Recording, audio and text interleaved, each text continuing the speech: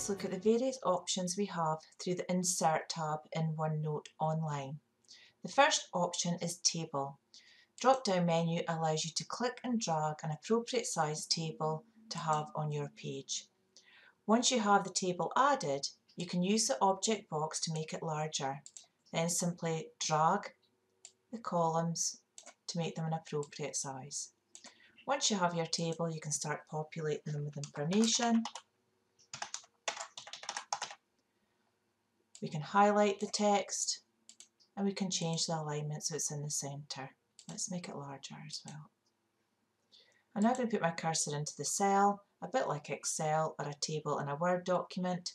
I'm now ready to import some pictures from online. So let's look for a picture of an ant, insert.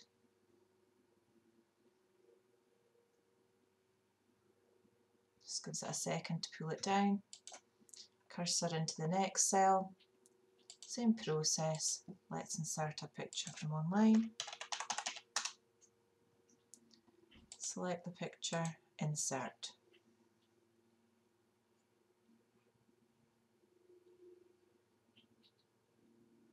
You can also click on the picture. There's object handles so you can click and drag and make the pictures larger. So let's try and make them similar sizes. There we go. You'll also notice the Table tab opens up along the top, and this gives you various options for your table. So I can add some shading. Drop down menu allows me to choose any colour I want. I can also highlight the next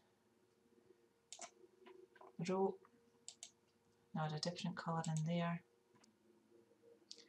This is a really nice example of it used in a French classroom.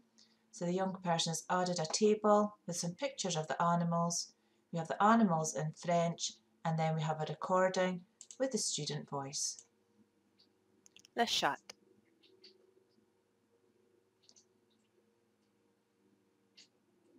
The next thing we can do is insert documents.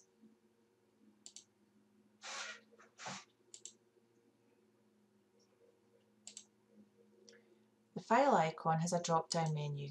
In here you have two options. I'm going to demonstrate the difference between the two options. Insert file as an attachment. You simply browse for the file you'd like to add to your page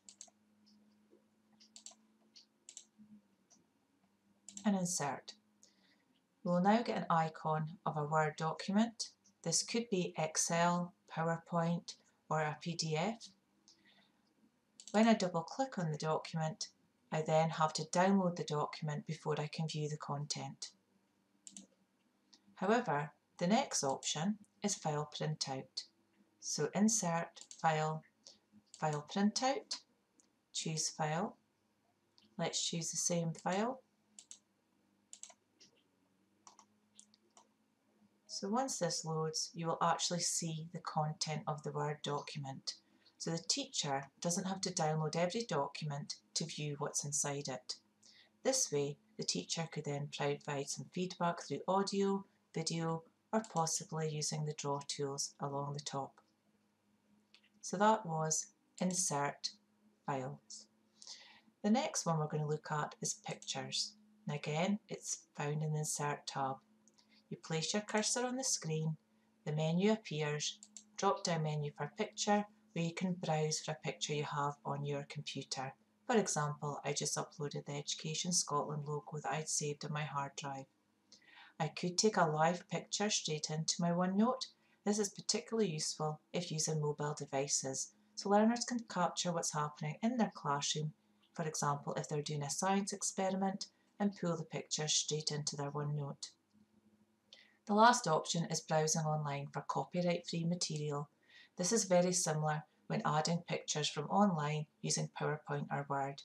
You get the options that appear, or you can just simply search for a picture.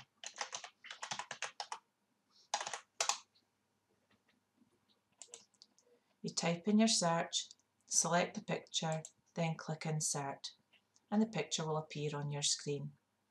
Once the picture loads, you then have some object handles where you can simply click and drag to choose the appropriate size for your picture. The next option along the top navigation is links. So I can add links to any website. That means I've got all the information I want in the one place. So you can see here I've added some links to some websites. When I click on a website, it will simply open in another browser tab along the top of my screen, keeping my OneNote still open in a tab, so it's nice and easy for me to jump between the two. I've also added some tags to highlight that these are web links. The other option I have on the right hand side is I've got an embedded YouTube video. This can only be done if using the OneNote desktop application, but it just means I can watch the video in the OneNote page. The next option along the top is audio. Now this is a really powerful tool when using OneNote. For learners, they can have all their information on one page, they can add some copyright-free pictures, but they can also add their own voice. So for a teacher, you can capture pupil voice easily using the OneNote application. So I could just click on the audio and then click play at the top right-hand side. We were finding out about the water cycle, how water evaporates into the air, water vapour condenses into... Once you click on audio, the audio tab will appear at the top, where you can listen to the audio again, you can play it back, etc. Audio is also really good for teachers to provide audio feedback for their learners. You can also add video feedback, but you do need the desktop application to upload video. The next option, again back to the Insert tab, the next one along the menu is the Maths one. However, we are going to create a separate video dedicated to the powerful maths tools within OneNote. There's emojis along the top, so these are really nice for gauging how your young people are feeling or providing some fun feedback for your young people. And again, it will just add to the page in its own object box so you can move it about your page. The next one along the top is Forms. So forms can be embedded into your OneNote pages. That means you can just scroll through the form and answer it without having to leave the application. This can be achieved by clicking your cursor onto a page, a space on the page. So let's click over here, then click Forms. You may have to click to sign in to Forms. Once you've clicked Sign In, it then gives you the option to either create a new form or a new quiz, but it also pulls up all the forms and quizzes that you've already created. So let's just select one that I've already got created by clicking Insert. So it's now inserted that form onto my page. So now my young people can scroll through the form in the page and answer the questions I have given them. The next option along the top is stickers. Again, these are really nice for providing some feedback for your young people. Put your cursor somewhere on the page where you'd like your sticker to go. Click stickers along the top navigation and you will see there's lots to choose from. You'll also see some stickers of a small pencil beside them. This means that you can edit the text that's in the sticker, making it customizable for your individual needs and requirements. So for example, I might select this one, but I might want to say, remember to use full stops. So it's a fun way of providing some feedback. Once a sticker has been uploaded to your page, again it's got object handles so you can resize it.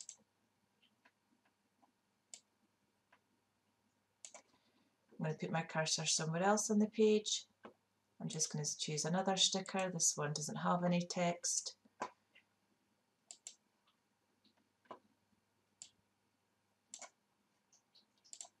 And again, I can move it about the page and I can resize it. The last option along the top are meeting details. This means I can have all the information about my meetings in my OneNote. When I select meeting details, it will pull up any meetings that I have in my calendar. So this is today's meetings, but I could select the drop-down menu and pull up the 2 meetings that I had scheduled for yesterday. This was a Google Meet, and this was just a catch-up in Teams. These have automatically been pulled into my OneNote application. So when I click on one of the meetings, all the information about that meeting goes into my OneNote page, and it has a space at the bottom where I can add some meeting notes. So that's everything through the Insert tab.